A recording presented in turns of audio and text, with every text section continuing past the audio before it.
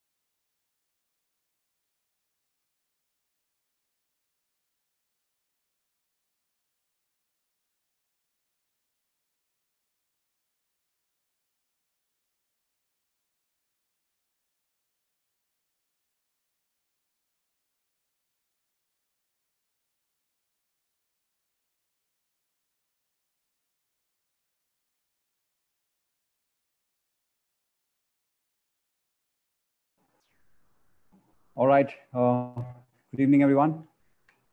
Let's commence the dialogue. But before that, I'll give you a short introduction about who I am, what we do, what we are. And on my left, you will see Dr. Rajiv B. Sharma, who will be with me in the panel to discuss of what's going on, what exactly is study abroad all about. And that's the very purpose of, everybody, all of us who have joined in this conversation. We are quite eager to hear about what's happening exactly in the academic system across the world.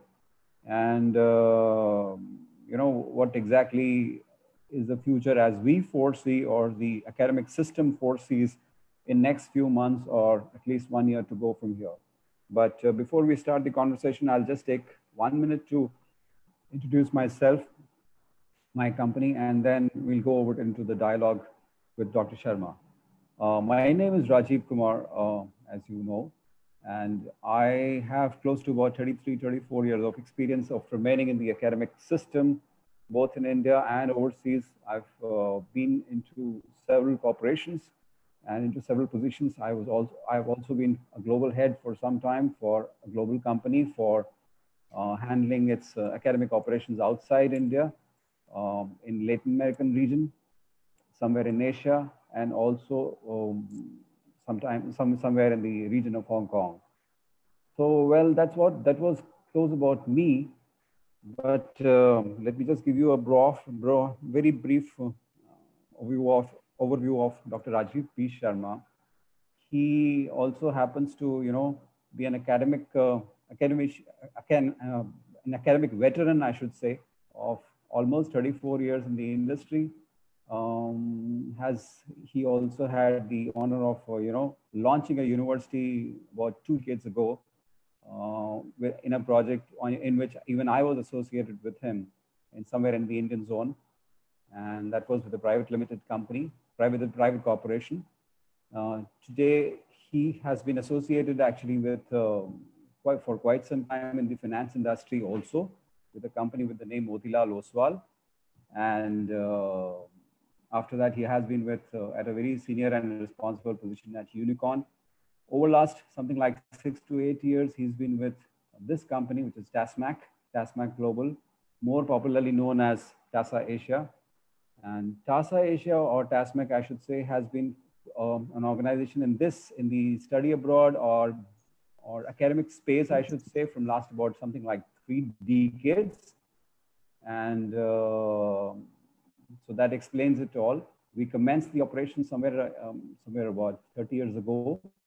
And we pioneered an international B school in which we used to do Indian programs, and also in liaison with one of the institutions called University of Wales, which is based in UK.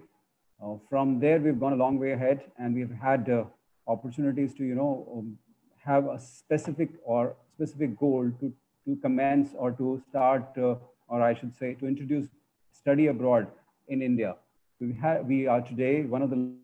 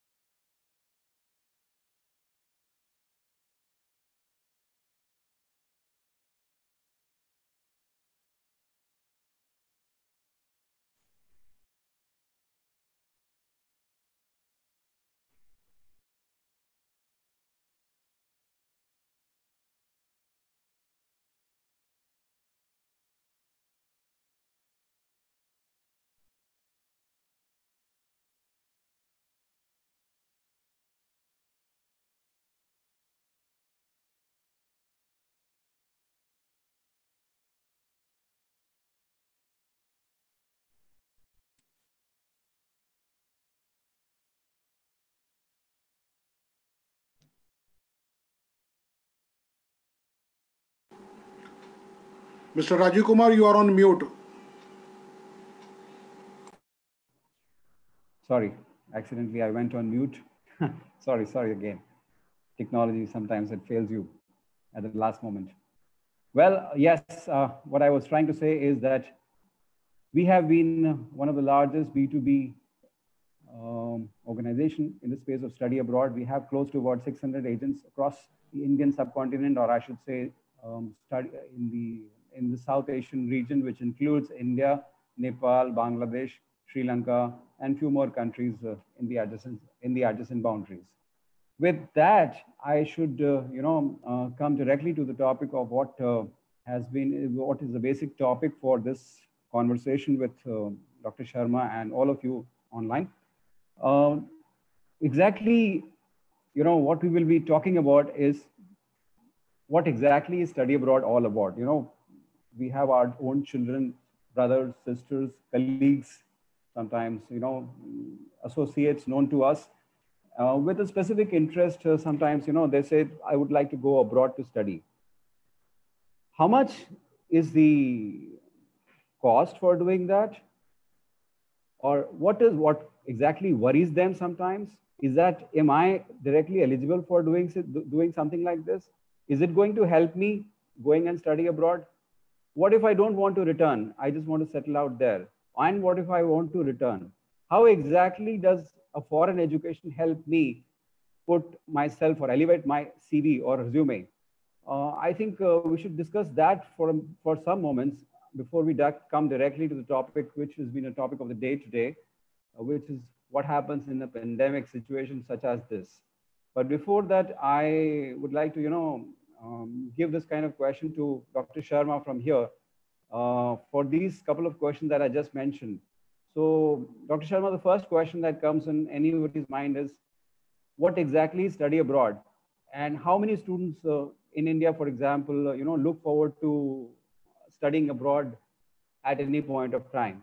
So what kind of study abroad market we are trying to, look at? Thank you, Rajiv. Thank you, Mr. Kumar, and for such a nice introduction. Diving directly into the question what you asked me. First, I think I would like to call it overseas education because study abroad is slightly misnomer. In this part of the country, we know it as study abroad, but outside the country, study abroad means something else. Okay, so I would like to call it overseas education. Talking of India specifically, see, approximately, these are estimated figures, obviously, around 5 lakh students go abroad to study every year. And this industry is increasing at the rate of 8 to 10% every year. Of course, sometimes there's an aberration. Like I believe this year, there could be an aberration of the growth rate, what we have. But if you track over a period of time, I still remember my father did his engineering in 1964. Out of a batch of 20 engineers, when it did, 17 of them went to USA. Only 3 of them remained in India. One of them I was father. The other 2 joined the Indian Air Force. Okay, so it's not today phenomena we are talking of. As per the government of India estimate, they say that currently at this point of time, approximately 9 lakh students are at this point of time are studying, right? When I say 5 lakh are going practically every year, this figure by the way, 5 lakh is of last year, I'm giving it to you. And because they study for a period of time. So approximately 9 lakh students are studying. Now, if I talk in terms of numbers, money, we as Indians are spending in the range of 13 to 14 billion dollars every year behind our children.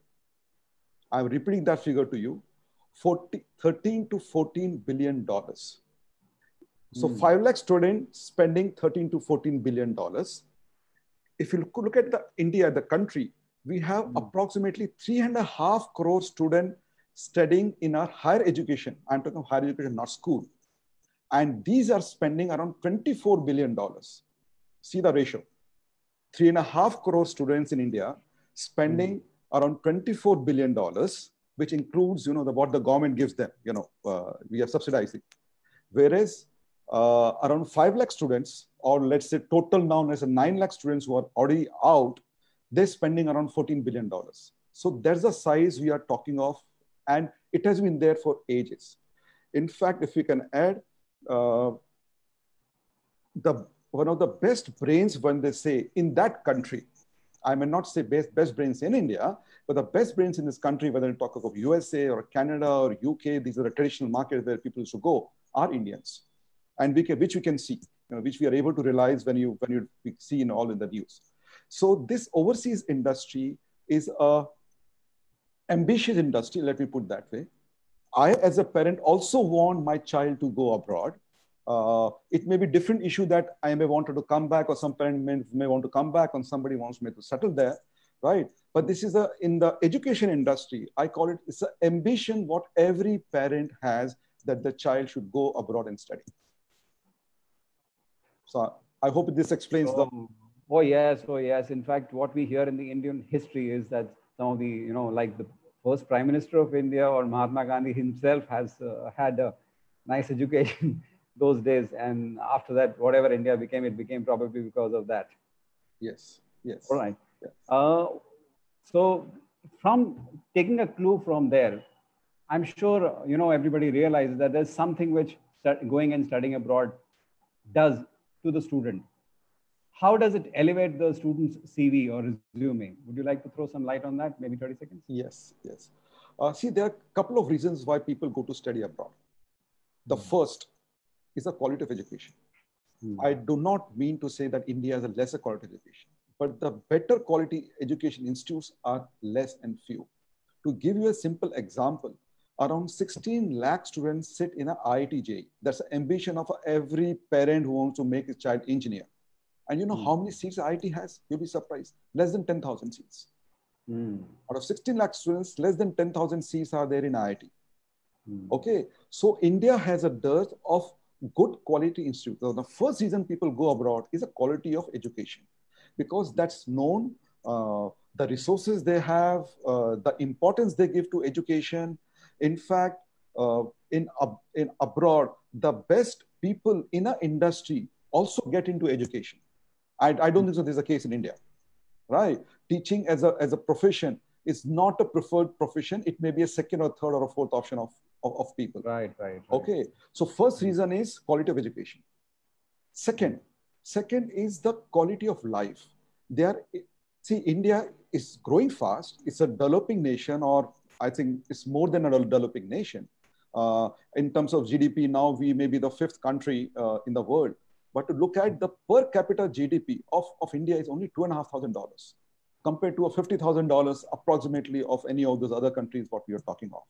Right? So the quality of life. So it means for in India, if you have your own house, if you have your car, right, and or in a house means if you're a sort of a big house or a bungalow and a car, right, you are set in your life. This you will get in your life maybe after 15, 20 years.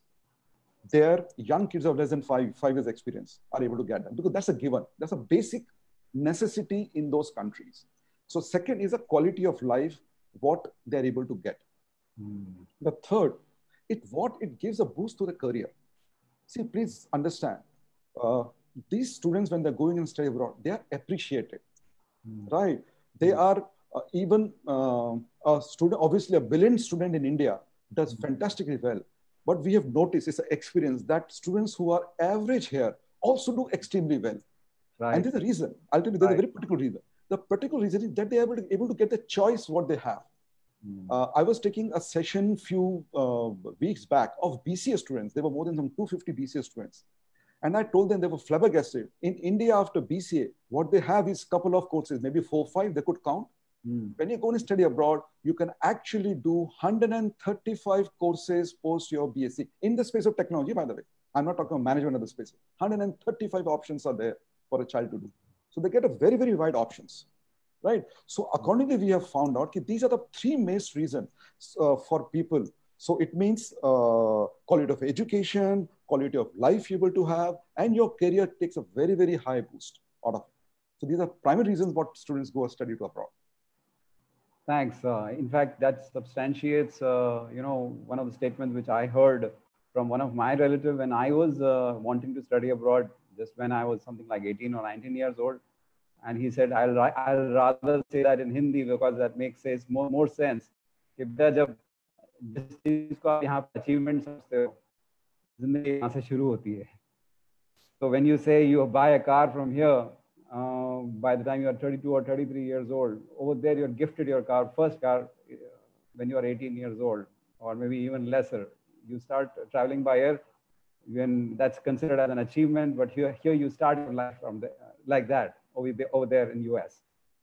So I mean that says a lot about it. Anyway, coming, I think that was very convincing to everybody, I'm sure, who are participating in this exercise with us or who are there in this session with us. Study abroad has been in special news this year. Well, everybody knows, actually a bigger news is a pandemic situation, but in this particular year, things have got into limelight for wrong or right reasons, and people have been impacted for, in various different ways. Study abroad, of course, it goes unsaid that there are students who are currently pursuing some or the other education abroad, or there are students who are planning to do it. So it is definitely in the special news this time.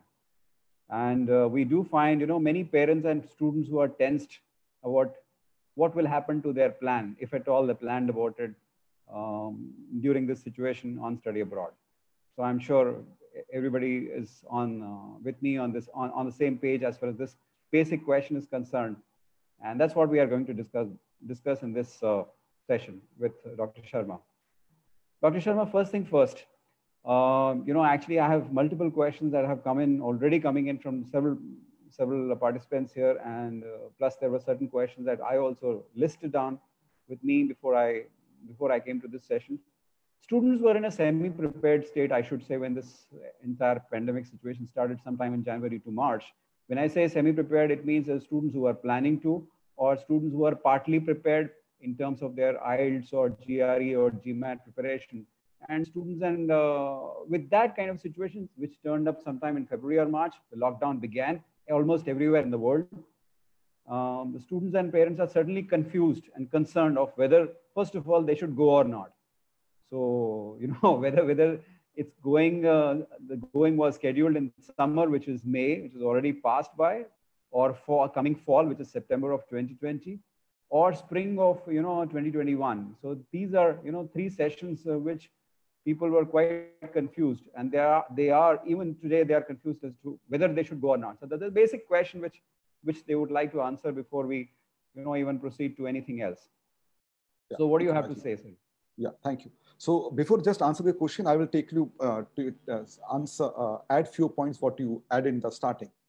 See, when this pandemic happened, okay, to just give you a number, around 51 lakh students study across their borders. By the way, this international education market overall in the world is worth 51 lakh.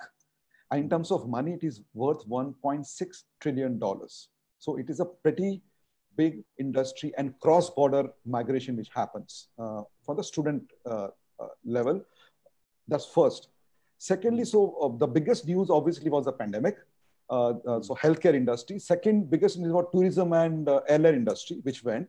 And the third biggest news was this education industry, right? Yes.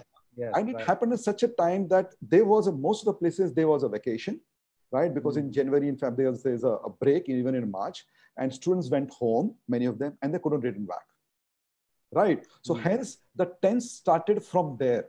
So there are two parts. One is existing student, one is students going to go.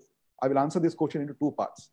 So whichever are places existing students have been there, initially, the universities and colleges didn't know what to do, but they quickly, gathered their resources together and they started classes online, right? As you know, we also have thousands of students, which are studying there, and we got a lot of panic calls from parents and students and, everybody. So those online classes are happening. Now, many of the students who couldn't travel back who were there are continuing with their online classes, which are, I think, which have now got over their last semester. So not much different. They are onto their education path. So that has been taken care of for the time being. Now talking of future, what happens now? Now, if you look at the scenario, now most of the countries have closed their borders, including India. Now, few countries have started opening their borders. To give an example, Germany, Sweden, they have started opening a door, but India is still closed. You cannot go out. Right, right. So students who are going to go for the fall, which I mean by in a normal term, the semester starting in August end, or we call it the September semester, the universities have given options to people. These I'm talking about the fresh admissions, please. The existing students which are there, they will continue to study online. Okay, that's what they have done. Or many universities are given a choice of blended learning. If you're in that country, so some classes will happen face-to-face. Many of the classes will happen online. And obviously they are taking care of the social distancing, all those norms which are there. So all those norms are being taken care of. So there's the second choice is a blended learning. So universities are giving choice to students, existing students, either to do blending learning or online. So that I think more or less universities have taken care of, and the existing students are set. For a fresh students who want to go fresh now in this year, first, the summer, which is the May time has gone. Students are not able to go.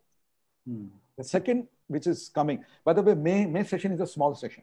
The biggest session where maximum students go, including from India, is September session, because you finish all your you finish all your core classes and every course Indian are there, and then get ready for September. then you get ready for that. So there are few options universities are giving. Universities are now there are 3-4 options they're giving. First option they're giving is you can start a course online. So sitting here in India, you start online. Second option they are giving, you can defer your course. It means shift your admission to January or summer or next year fall. So that's the second option they are giving. Third option, they are also giving students to withdraw. By the way, we did a big research with our students, current students, things like this. And you'll be surprised to know only 7% of the students actually wanted to withdraw. Most of them wanted to continue with their plan of studying abroad, right? Now, what will happen further? It's all open currently because university have decided there. Now it's all depend on the governments. Right. Your embassy should open in India, right? Your airline should open for you to take you there. Exactly. Right. Those ancillary services are closed. And those countries should be open to willing to take. So for example, now Canada has said they're willing to take students. You can go there. Germany has said that. Today, by the way, I received a circular from the UK government. Right, saying that yes, we give you a choice. You are going to be open. Obviously, they have put some rules. When you come there, there will be 14 days of quarantine, and the typical rules what we all know of are being there. But the problem is, currently the government of India has not decided on flights from India to UK. Right. So even if you want to, you may not be able to go. Secondly, the embassy of UK is not open. Where do you get your visa? Right? So there are some uncertainties currently, and which is not from the angle of a university or a student. It is government to governments, right? And that's one. The second, many of the parents ask me, sir, what happens? COVID, there is no, there's no vaccine, there is nothing. I say, see, we have to follow all the norms. Okay, what the health norms which have been given by government. Okay, and then the norms are same across the world. Right. But if a child catches COVID in India, do you think he will be in a better position, medical system in India, or maybe in, let's say, UK or USA? I leave the decision to you. But this much I know, that a medical system is taken. In fact, that circular I was talking of, the UK government today, actually said that in the insurance policy, some NAS they were talking of, if you are caught with something, you are insured under that, and the government will take care of you in our hospitals. They was very, very particular on this point. Right. So when we will find a vaccine for COVID, none of us know. Right. Somebody says 1 month, 2 months, somebody says 12 months, 18 months. Right. And it can happen, let's say, in UK, US, it can happen in India. Right. So it is all very, very hanging now. And if you look at the numbers now in this area also, like GDP of India has come number 4th in the world now in numbers of COVID patients what we have. Yeah, exactly. Right. and in spite of such a big lockdown, I doubt such a strong lockdown has been done by any country like what India has done for such a long time. It's more than 75 days we are into lockdown. It's pleasing to know that most of the students who are quite determined, they have not changed their plans. So if anybody asks this kind of question, sir, should I go or not? Well, and if we have left it to students and their parents, etc., they don't want to change their plans. That's very, very sure. And it justifies for all the merits and the advantages attached to the study abroad, qualification when it adds to your CV. And when you said only 7% students across to whomever we got in touch with, or they got in touch with us, had given us a request for withdrawal in case you want to. So, Rajal, just add a figure. That's very nice to know. So in a way, Dr. Sharma, what you want to say is, in case this kind of a question comes up in the minds of students or students' parents, of whether I should go or not in this case. So the answer is not yes or no. It's like how and when, right? Yes. So it's how and when. I will just add, by the way, this survey was not, we're talking a couple of years. This survey was done over 5,000 students, not 1 and 2. 5,000 students who have the intent or they were in some process of their international study. Right. And 5,000 is not a small number. It's not a small number. Yeah. All right. TASA Asia, as we know, that is associated with several universities. So how are universities planning their way ahead, sir? You already mentioned that some of the universities have started to commence their online sessions, etc. So would you like to throw some light on that, sir? Yes. So I think now more and more universities are getting a clarity how they want to go ahead, right? So there are 3-4 options they have taken.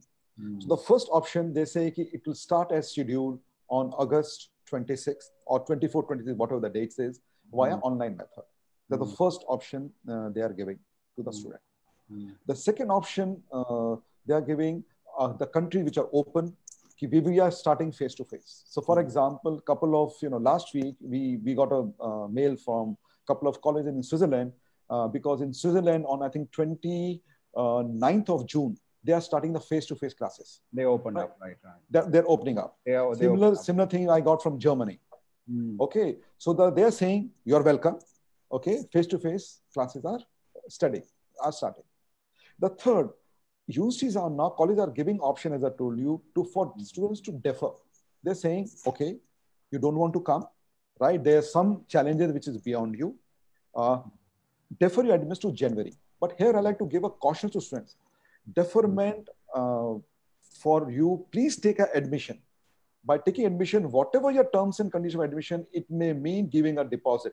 because many of the universities, for example, British universities are asking for send £50 or something like that. So take your admission, do whatever activities, and then ask for a change in the session, which is January or further. The third set university is saying that if you still don't want to continue, you want to drop your plan, they are saying that we will refund back your money, right? Obviously, they are going to direct some minor administrative charge.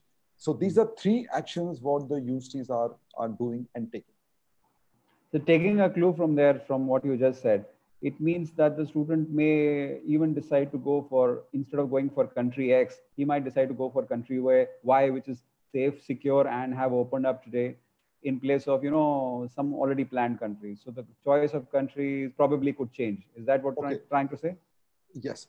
I will just add something to this, Rajiv. See, as an organization, when we started this organization, one of the lacunas we find in the current study abroad system, what is happening currently, is people are asked about the country where they want to go. According to me, it's a wrong question to ask. That's, as you said, the second point, the reason I told you, students are going for the career. So as an organization, as such, when we suggest, when we look at the career, we look at the best programs he can do across the world. So the options when we give to the student, right, is across countries, right? For example, a student says, I'm comfortable with English speaking countries, right? Right. So the options he's being given is USA, Canada, UK, Australia, right? Looking at or Ireland, you know, just giving an example. If his customer is saying, okay, I'm fine with also learning a language, right? So then we give addition to like Germany, you know, Spain, France, Japan, you know, so many other countries are also given to him. So as such, I will request the student, when you are going for your admissions, that time itself, you have to have your fallback plans, because each country has a different visa rules, right? So it means don't get stuck up on a country, look at your career, the program you want to do is going to progress, where the progress you're going to have. So as such, in your list, you should have set of programs and that country-wise. So that's the backup plan you need to have, because you don't know about visa rules, you know, because visa is not given by us. So currently, if you have not done it, right, I will ask you to actively look at that portion of fallback of countries which are open, right, which you should have done earlier. If you've not done it, look at it now. That's my what you're trying to say is, if the person is flexible enough that he's aiming for best quality education and the best country to live in. So in that case, he should not be stuck around with you know, one particular country. और अगर नहीं जाना हो रहा है किसी कारण से वहाँ पर, तो you know, root के दो बैठ जाना कि मेरे से कुछ नहीं होगा. Something like that should not happen. So it's like multiple options are always available. अगर थोड़ा सा इंसान flexible हो जाता है, तो उसी क्वालिटी की कंट्री, उसी क्वालिटी ऑफ एजुकेशन में, या कभी-कभी उससे भी बेहतर, is definitely available at, you know, multiple in so many different countries. This is what you're trying to say, sir. Yeah, मैं आपको एक इंडिया का एग्जांपल देता हूँ. अगर मेरे को एमबीए करना है, तो मैं एमबीए में ये देखूंगा कि मुझे बॉम्बे से एमबीए करना है, या पुणे से करना है, कि बैंगलोर से करना है, कि दिल्ली से करना है. I will say, यार, I will go for, like, my first choice is IIMs, right? Absolutely. IIM ranking, IIM Ahmedabad first है, Calcutta second है, you know, Bangalore third है. That's how we'll go. That is true across also, right? That's right. Okay. You just mentioned, sir, that you know, some universities have decided to do the program in the online mode, or at least for the current semester. This is what you're trying to say. So, and some students want to, you know, they have a doubt. Will the quality be different? Is there any quality compromise, you know, possible when students study in the online mode? Okay. Let me just slightly give you the way studies happen abroad. I know this is an interim solution that the universities are come out with, but it can prolong itself to at least for a semester sometimes. So the students are kind of worried. No, it's not, quality में कोई compromise तो नहीं होगा. What am I missing if I'm not going to the campus? Okay. So first, it's not a temporary solution. As such, when you go there to study, you are given a choice saying that out of, let's say, every semester you need to take three subjects. you can do to maintain your student status. You can take up to one subject online. और बच्चे लेते हैं, अभी भी लेते हैं, right? They currently also do it. Okay. The only thing now has happened that all the 3 subjects are being taught online. You know, there's a difference which is happening. That's an example. Now, looking at quality, see the quality of education, whether you are sitting in a class, especially if it's a large class, you are not having much personal interaction. You are listening to a professor. Right. Again, giving an example, the way the studies happen, lectures are one part. Second part they give, which is not happen in India, is lot of project work or self-study. So project work, research and self-study, right? And teamwork. It's a combination, all of these, which a student has to study. So to give an example, वहाँ पर वो credit hours में measure किया जाता है, right? So credit hour means a part of it is only taught physical, you know, physical or in classroom. So if I want to learn, okay, so physical or online does not make a difference to me. Okay, because I am to be, by the way, in online you have to be self-motivated. ये problem किसको हो सकता है? अपन school के बच्चे हैं, उनको problem हो सकता है कि वो कुछ और खेल रहा है, कुछ करने लग गया, you know. बट अगर आप मैच्योर्ड हैं और आप इतना पैसा खर्च कर रहे हैं और आपकी उसमें career is your objective, you will not do around, play around, right? But what is missing? Yes, what is missing is a campus life. What fun you have in your cafeteria, canteen में जो मस्ती करते थे, जो आप खेलना करते थे, obviously that is missing out of it. So what people say is the campus experience which is missing when you do that. So according to us, if you do it for a short while, it's fine. Okay. Right? If you have to do for a prolonged process, that's one area you're going to miss. That you need to be clear about it. Right? Because that also we believe is part of the development. Being with friends, even a cafeteria gossip is important. You know, sports is important. What you play around is important. You know, these are very important things. Which you are yeah, right, right. I think you're pretty right in this. If the student wants to study, he will not miss anything. So the academic compromise is nearly nil or negligible. Okay, but yes, one will anyone will of course miss the non-academic. He will get into a non-academic compromise, like for example, the boyfriends, the campus life, the city of an advanced world, etc. So definitely that will be missed out. But I'm sure this will be for a shorter duration, maybe a quarter or semester at best. And once the campus opens up, the universities are back to normal. You will have a face-to-face session very soon, right? Yes, yes. So currently that's the indication. Most of the universities, to give you an example, see California State University system, that's the largest education system in US, has already declared it's more than, I think, 20 days that the entire semester, this semester will be done online in all campuses of California State University. Right. Dr. Sharma, I'll just switch to one of the past questions that was answered by you, because somebody is trying to ask me this. You said if the student has wanted to get into, say, fall semester, which is 2021 September, the university is giving him choice to, defer the whole thing to, in case he wants to defer, he can defer it to next year, January, which is spring of next year, 2021. But what is your advice as to what should the student ideally do in case he gets into this kind of situation, that if the situation opens up in July or August, the flights will open up, the embassies will open up for visa approvals, and the university is also open. So if he has a choice, should he go or should he defer his admission to January next year? See, he should go. I will tell you a reason. The reason, what would he do sitting here? Okay, if he's an undergraduate student, he will have a gap. He will have a gap year. Right. And जो बोलते हैं ना खाली दिमाग शैतान का दिमाग. Okay, यहाँ बैठ के भी what he's going to do? He's going to at best learn something via online only. Right? He will go to different portals. He will, of course, Byju's बच्चों के लिए, but there are other portals which are there. There are Coursera. He will do online, right? And most of the time he will not do anything. यहाँ के college में वही होने वाला है, right? So the corona is not going away. Let's accept that point. Yeah, okay. That's right. Corona is not going away. Only the lockdowns are opening up. So it's like unlocking, but no compromise on the disease. Yes. So according to me, if that country is open, university is open, and university is having face-to-face, right? I'm particularly saying, having a face-to-face session out of the Badle. Like let's say a lot of German universities have shifted their session now to October. The sessions that start in August have now been shifted to October, and they say by the time I'm a face-to-face.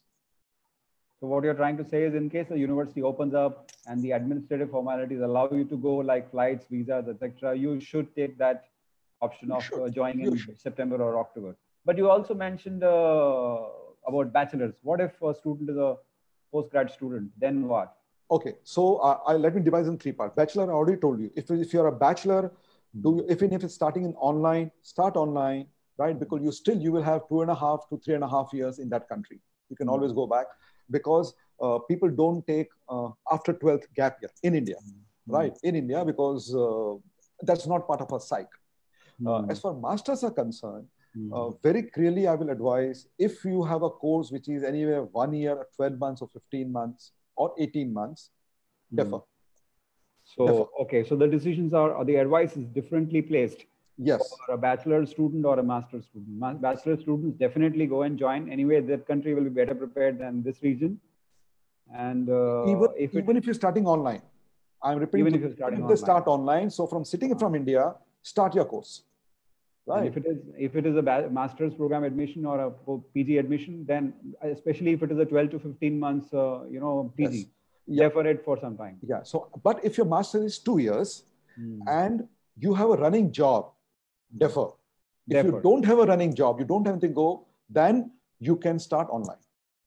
The idea is you should not waste your time, because see, whatever we feel, the clear indications across the world is that whatever is happening is, closing of borders and things like that. At most, we finish by this year end. At most. That's the upper limit. September is what everybody is saying. Now, so one should get into a discussion with the university, and if they allow deferment of, say, up to January next year, one should take that option.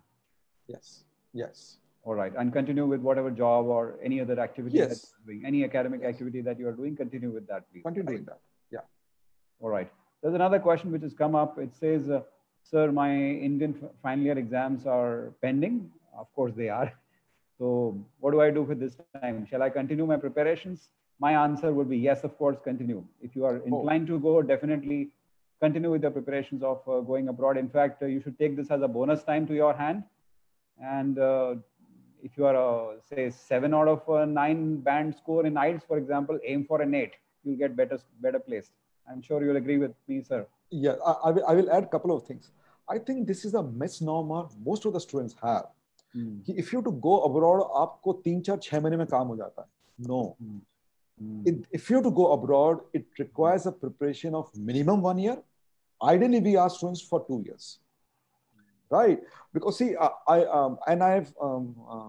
I actually, let me use the word, I don't like what is happening in that sense, is currently the admissions structure in the way abroad is very different compared to India. Right? There they look at some 8 to 9 criteria for your admission. Right? In India, it is only either an entrance exam or your 12th final mark, or your undergrad final mark. At best they may one entrance exam. Beyond that, there's nothing for good institute. They don't look at anything else. Right? So it means you have to build your CV. Why I feel sad? Because I feel most of the students are going and studying in a university which is below their potential. Right? They are not able to take benefit of scholarships. They are not able to take a lot of other benefit. So as a advisor, as a person in this international market for such long years, my advice to students is at least start preparing 2 years before. Right? Build up your CV. We call it a building up a CV.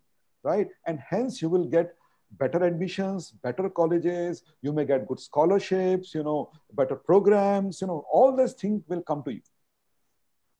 Excellent, sir. That's a nice advice. Anyway, yes, we know that, the preparation is not like 3 or 4 months preparation time. Going abroad ideally should take, say, more than a year or 1.5 years, at least in your hand you should have.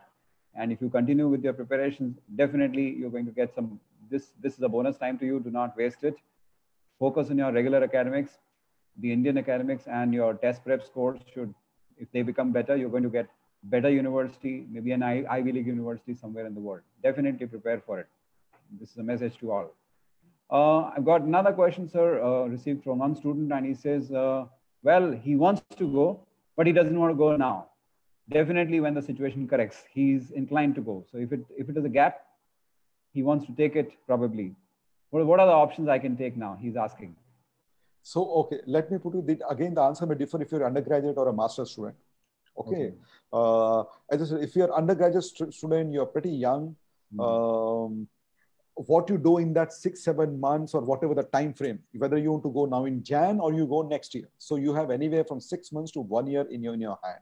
So I will only say, do something productive. Secondly, please understand, you have to explain your gap. And it has used, when they give you admission, they look at a logical admission. If you are going for a master's, I will strongly recommend that you start working somewhere, get an experience, right? In India, we continue our education after undergraduate to the master's. Abroad doesn't happen. They, after undergraduate, they work minimum for 2 to 3 years, and then they go for their master's studies. So if you have a gap, please use it for working, internship, getting a real life experience. That is going to be amongst very, very important. Plus, I will also recommend that you start doing some online courses from any of those portals in your area of specialization, whichever area you're going, right? Prepare yourself better, right? And prepare mentally. It's again very important, because it's not only the style of education, it's a different country, culture, everything changes, right? So first 6 months, students get a lot of shocks, by the way, when they go there. Of course, the university do a lot of things to make them comfortable. They have alumni network, their own country, clubs are there. They make it, but all said and done, it is that way. You get a shock. Yeah, I think you're pretty right on this. Whenever the situation corrects, he definitely wants to take it. But in addition to what you say, I think I'll add on to this. Some students have been, doing something for the sake of doing something for these 3 months or 6 months of gap. I must advise them to, do something which is in line with your academic pathway. So you should not be doing something for the sake of it. You won't be able to prove yourself to the university admission officer later as to why did you do something which is off track. You won't be able to prove it. So please try your best. You can take up a volunteering activity, which is also, impresses the admission officers in the universities many times. But if you take anything, which is quite a way different from whatever you are doing, I mean, if you are in finance line, don't take anything non-finance. My advice is this. I think you'll agree to this, right? All right, coming from the questions, I've tried to group some questions which have come to me on the financial financials part. Student is trying to ask if the university conducts, well, he's asking for a discount, I think. He says if the university conducts first semester online, will there be a reduction in fee possible? See, I think I explained this slightly earlier. Online as part of the education or blended education is a part of international, most of the UCs for some time now, right? So there will be no reduction as far as I know. There may be some small, they may give off and on, but as a rule, there will be no reduction. Of course, there's a lot of hue and cry on that issue, right? But what you will save your cost is other costs, what are related to that. First is living cost. You will not believe, Rajiv, in many of the countries, your tuition fee cost, what you give, and your living cost, which is stay and food, is similar. It's approximately $1,000 or £1,000, whichever country is 1,000 figure per month. आपका रहने खाने पीने का खर्चा वो आपका बच रहा है, right? Plus some few additional things which you have to pay only when you go to the campus, like insurance and a few things. That is what you will base, because the entire fee is different components. But I don't believe universities are anywhere interested to reduce the tuition fee, especially when it's also getting into online tuition fees. I agree with you. There would be, I don't anticipate any reduction of fees because the quality of academic remains the same. Yes, the campus life is missing. That's what we discussed slightly earlier. But yes, the student does save, 50% of his total expenses on the living cost. He saves a lot of money. He's staying in his own house at the comfort of his own home. And he's only studying. So that's the only expense that he has to incur. So let's not expect any reduction in fees. So in other words, there are students who are asking us about Whether there will be extra scholarships, well, it is in the same line of what we are trying to answer.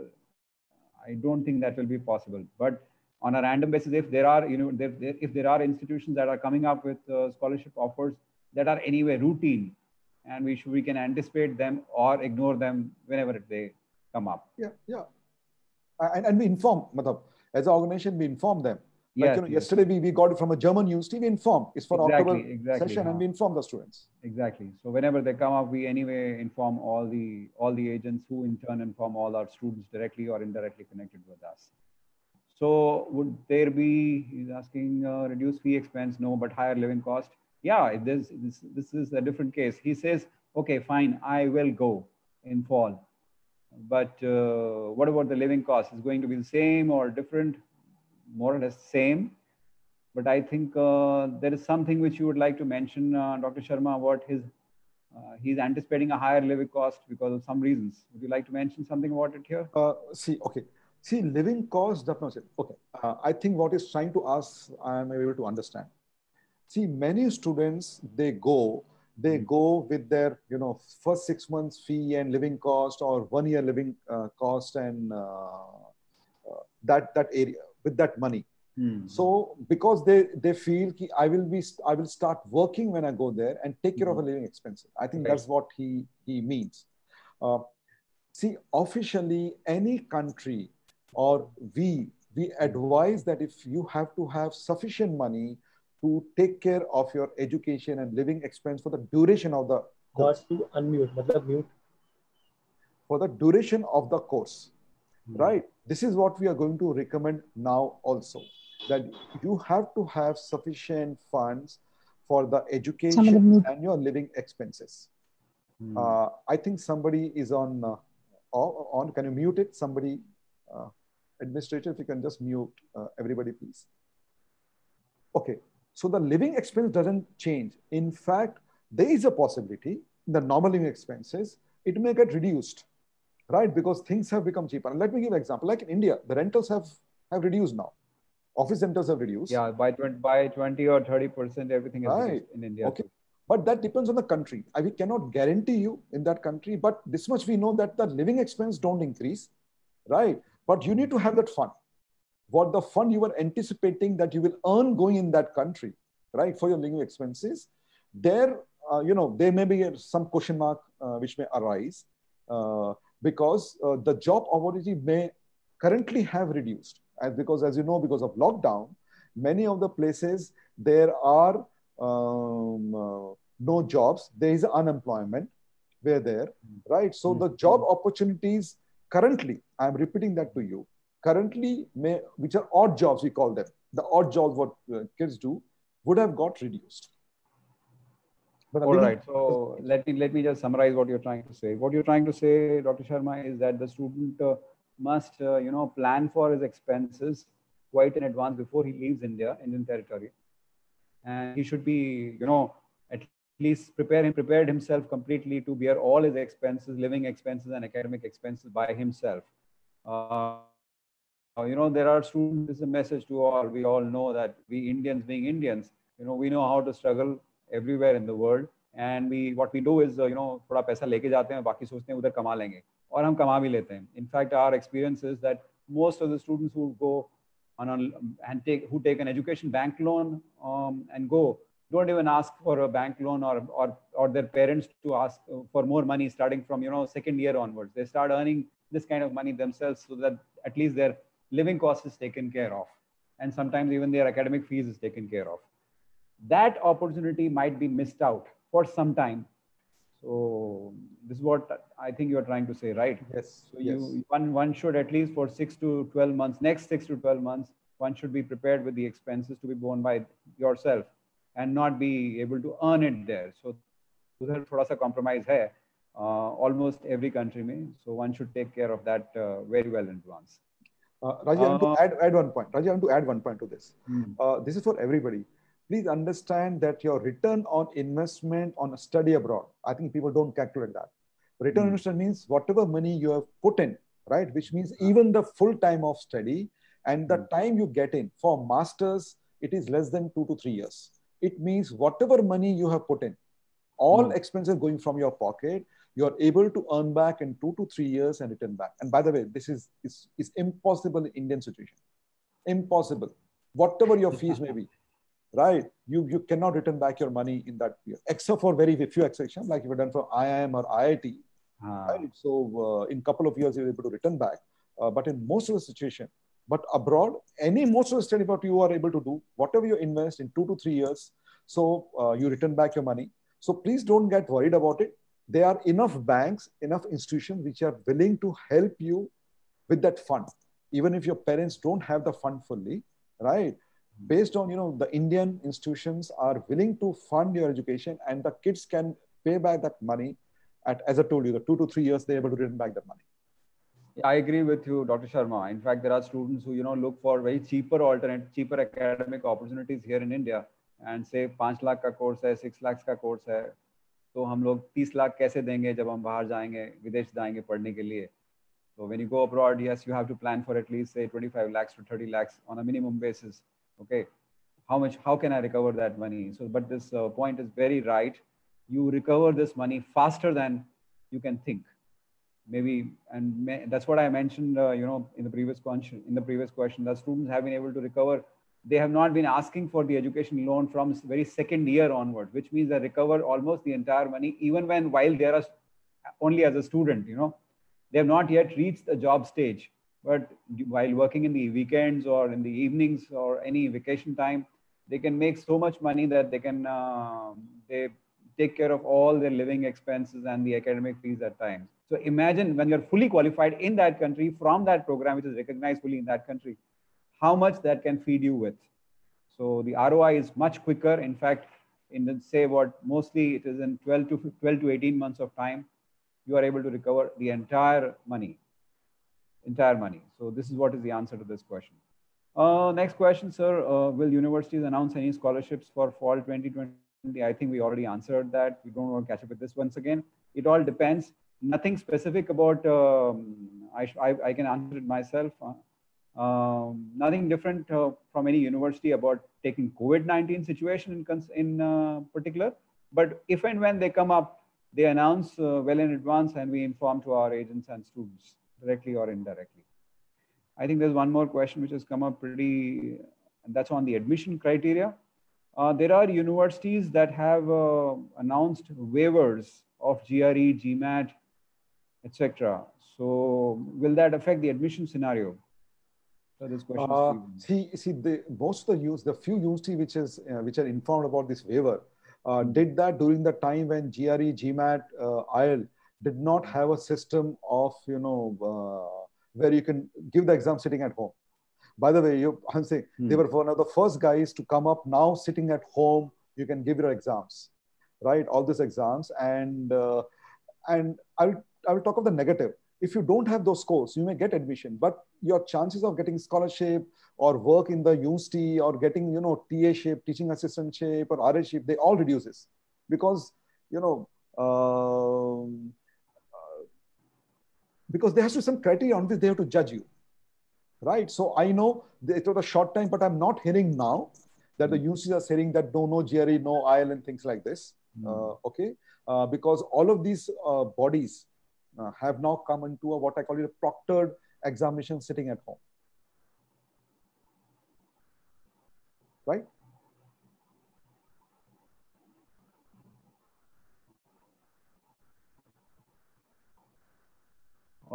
Someone is trying to ask, hello, everybody can hear me? I think some problem at my end, technology problem.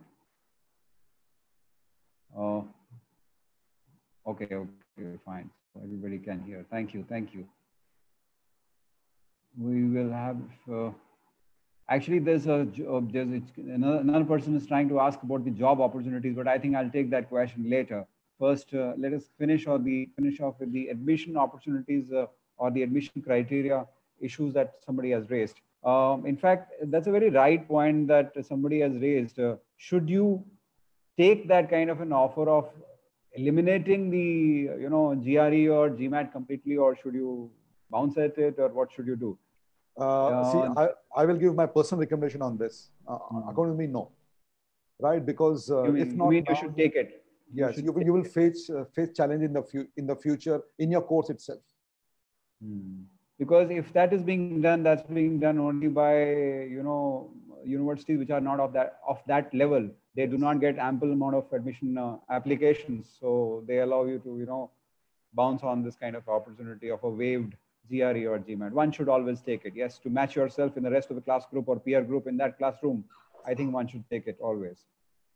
Well, that answers it all. I think there are some set of questions that have come up to visa, jobs, and PR, etc. We'll try to take some of the questions, and I think that answers it all.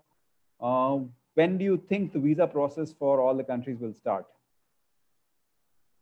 I think I answered that. We already answered this question earlier. Yeah. Nobody knows that, but I think depends on the governments. It all depends upon the mutual governments. It will be reciprocative from both sides. What about international students and F1 status or students in J1 exchange visa program? In fact, there's been a recent visa change announced by US, particularly last weekend. I think somebody is trying to ask on that. Is there any change of F1 or J1 situation for any student?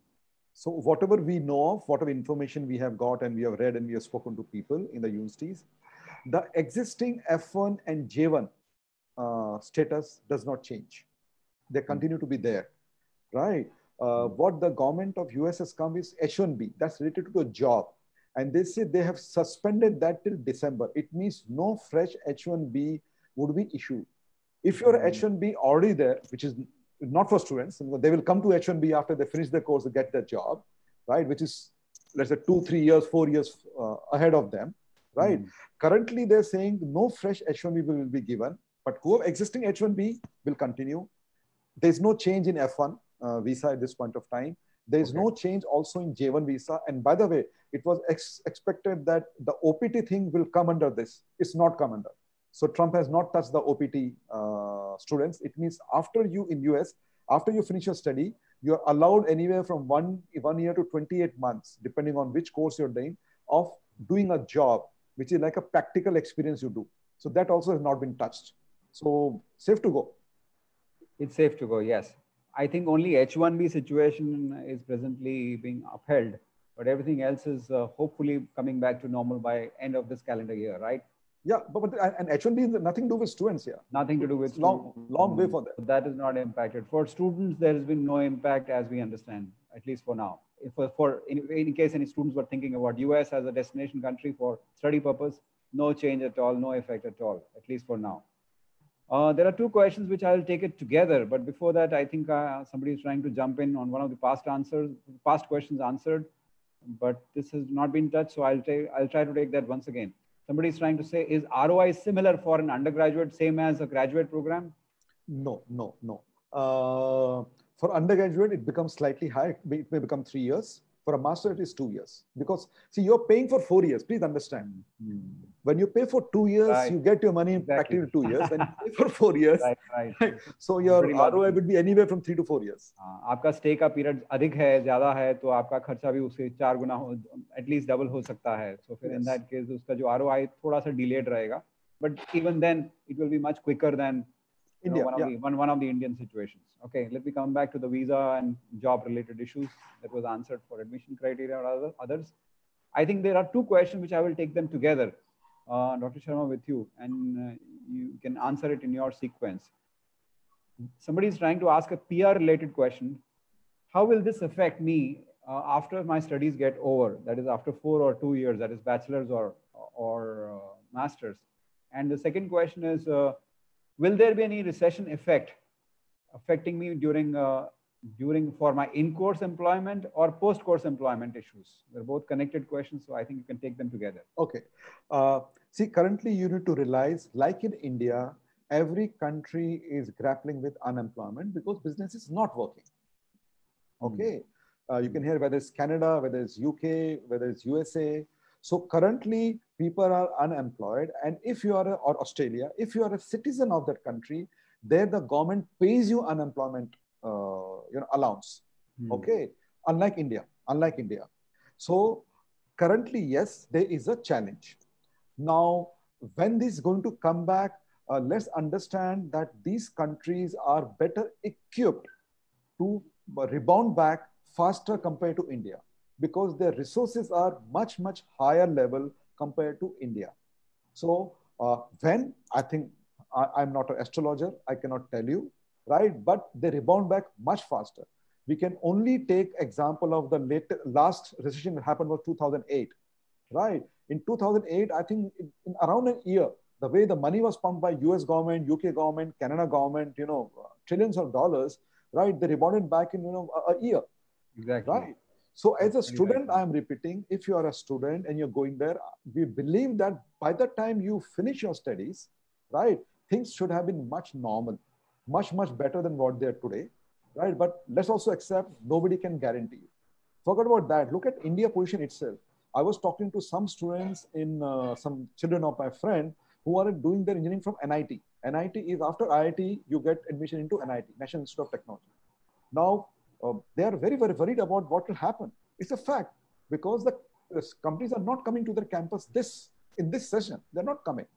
So it's a fact. So yes, if the students who are already there, who are in the final year, would have got affected, I'm sure of that, because unemployment is everywhere, right? And like this, you cannot plan.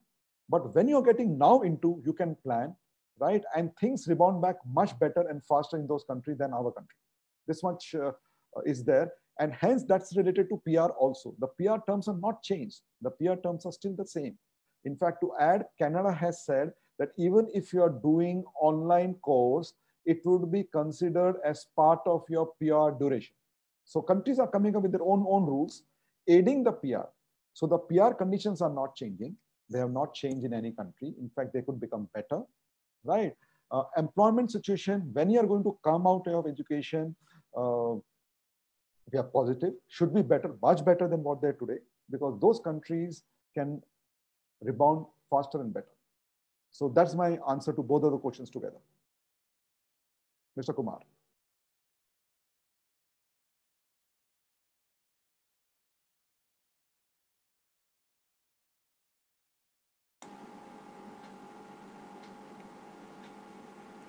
I think Mr. Kumar got disconnected for a while.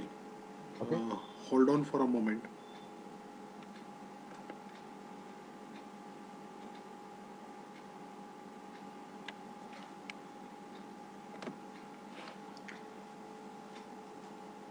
Okay, in the meanwhile, I'll help you to understand questions asked by some of the participants. This is very specific to the country. This is very specific to the country like New Zealand. Okay, what about the PR rules for New Zealand, and will it consider online course as PR duration? So that's a question which has come from one of the participants.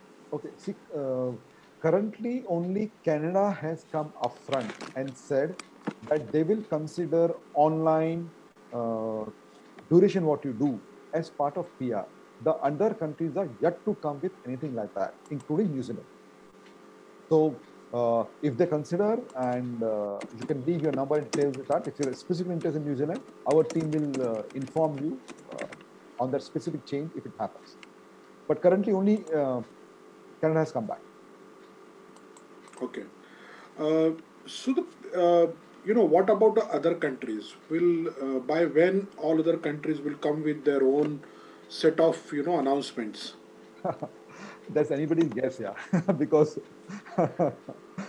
we will have to actually ask those prime ministers and presidents of those countries. See, what is the first responsibility of a head of a country? Is to first save their own citizens, like Modi ji is doing for our own country. He's saying Atmanirbhar. Similarly, let's say the Australian Prime Minister, he's saying that, they won't get any allowances. And he has told very clearly, I don't know, he sent a notice, if you're coming to Australia, please come with your entire fee and your living expenses.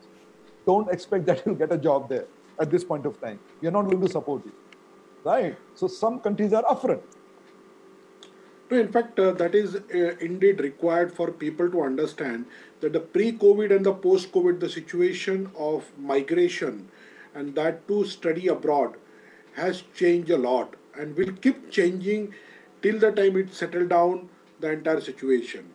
So in this kind of situation, what will be your suggestion for student who would be interested to travel abroad for their study, maybe in the immediate future as early as in a fall 2020 or maybe in spring 2021? Okay. See, I will give one common advice to everybody, and please listen to this carefully. And this is the overall thing. If you are a undergraduate student, right? By undergraduate means after 12th ke baad you got the admission. Even if your course is starting online, please take the course. Don't take a gap year. Take admission. If it starts online, online is fine. If you're able to go, go. So that's what is for an undergraduate. For masters, I will divide into two parts. If your master is of 1 year or 15 months only, then defer to January admission, right? Because according to us, according to me, you should have, because you're only there for the time period. So either you're there for 12 months or 15 months, your education, right? And so you should do it face to face. If you are in a master course, which is of 2 years, right? If it's a 2 year course, then for a master 2 year course, and if you are onto your job, you are doing something currently in India, because many of the master students are working professionals when they want to go, they want to work for some time. If you are doing something, defer your admission to January. If you cannot defer, right, then, and if you're not doing anything, it is not a bad idea to start your semester online. So this is a common advice when I'm giving to all three sets of eyes, irrespective of which country. Secondly, look at more options of country. I will repeat that to you, that advice, what I very strongly believe. Don't go by the choice of the country. Go by the choice of first your career, the program, the university, and then look at the country. Obviously, you look at the country which is giving you a PR. I'm not doubting anywhere that the PR should be, given a Tata bye-bye. It is important, but most of the countries what we talk of allows they have a good PR system for them, because they want you. Please understand why they're doing all of this. They want young population who can come and contribute to their country. That's why they are doing this entire thing. So certainly this advice make a lot of sense for people to understand. This is only last question before I open the session for generic question also. So last question is, nowadays the situation due to this COVID has changed in terms of the professional advice also. So what will be your take on guiding students and particularly parents, how to evaluate the right agency who can help them to get proper professional advice? Okay. So my advice on this area is, please first don't ask this question which country. It's a wrong question. In fact, if you go and talk to, if somebody is asking you this question, कौन से country में जाना है, तो मेरे हिसाब से ये first step he wrong step. What you need to look at is that what we prefer is go through a scientific assessment for your child, find out what could be the right career for him. To give you example, ये तो undergrad की बात है, but let's say masters, if you already done your engineering, let's say if you're done your mechanical engineering, let me give an example. In spite, after the mechanical engineering also, you can find out whether you should continue in mechanical engineering or some masters, or you go in something like engineering management, or you should go into, in let's say artificial intelligence in mechanical engineering, or you can go in robotics. There are a lot of choices which a scientific counselor through assessment can tell you. So according to me, scientific assessment is what the first step. Based on that, you choose the courses relevant to you. And obviously, there can be various criteria based on what your marks has been, what is your GRE score, or what is your IELTS score, and whether the country, so many things are there. Ranking of university, course in that university. Look at the course. Second, look at the universities, and then look at the country. Of course, you are looking at PR. Those countries should give you PR. In that series, you should look at that and then start applying. And when you apply, you have to, a good advisor divides your application into three parts or three set of universities. First is called safe universities. It means universities where you'll get admissions. Second is what we call moderate. you may get admission to that. And the third is called ambition UC, which are your dream UC where you want to work. So just follow all these steps scientifically. I strongly recommend that you start preparing early. I'm saying we ask students, our students, to start preparing 2 years early. So if you're an engineering student, start from minimum third year, start preparing, because you have to give your exams, IELTS, JEE, so many things you have to give, right? You have to prepare your CV, you have to do projects, you have to do some extra courses, you have to do some social servicing. There's so many things which needs to be done, right? Start early, right? And go to better universities where you are match your potential. I will repeat, currently I find that most of the students go to universities less than what their potential is. So that's really very insightful advice to the students. Friends, we are actually running uh, short of time. So before I can open this forum for taking up last two questions, there is an announcement for all of you that we will be meeting every Saturday at 7:30 p.m. at the same place with uh, different subjects which are related to education. And this service Tasha is proudly announcing for the benefit of people who want ready-made advice, or you can say the professional advice. So all of you are requested to join our group. I'll also, end of this session, I'll also share a group link with all of you, so that in case if you are interested to join this Saturday evening talks, we call it Saturday evening talks, you can join our group so you can stay updated here. So last two questions from participants, in case if you want to ask any other questions.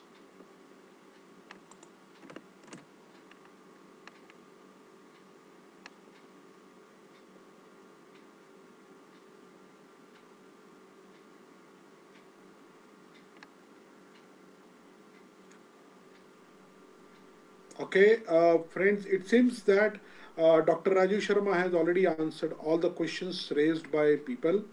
There is one question which has come: what about the UK opportunity? So it's a very open-ended question. We believe that the person who has asked this would like to know something about opportunities related to student as well as post-education. What kind of opportunity will be available? Yeah. So see, UK for so many years, precisely from 2012 to 2019, has been closed, saying that you can only stay back for 3 months and you should get your job within 3 months, otherwise you go back to your country. Uh, that has been reversed after the new Prime Minister has come, Mr. Johnson, right? Because he understands UK, Indian, or after, and this decision I believe that he's taken after the Brexit. They have moved out of Brexit, right?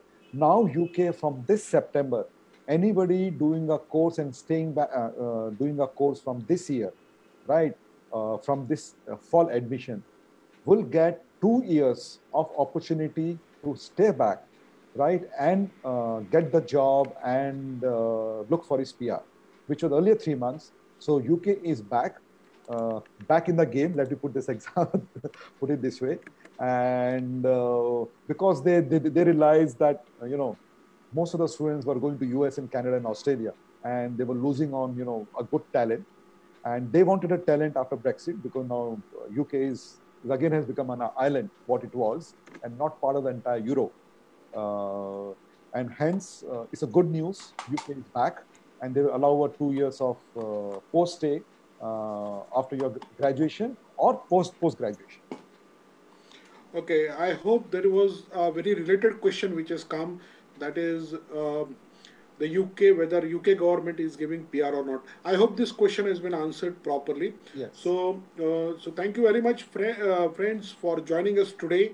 I'm just opening up. I'm sharing this link on chat box, and you can connect with us on Saturday evening talks. It's a WhatsApp group.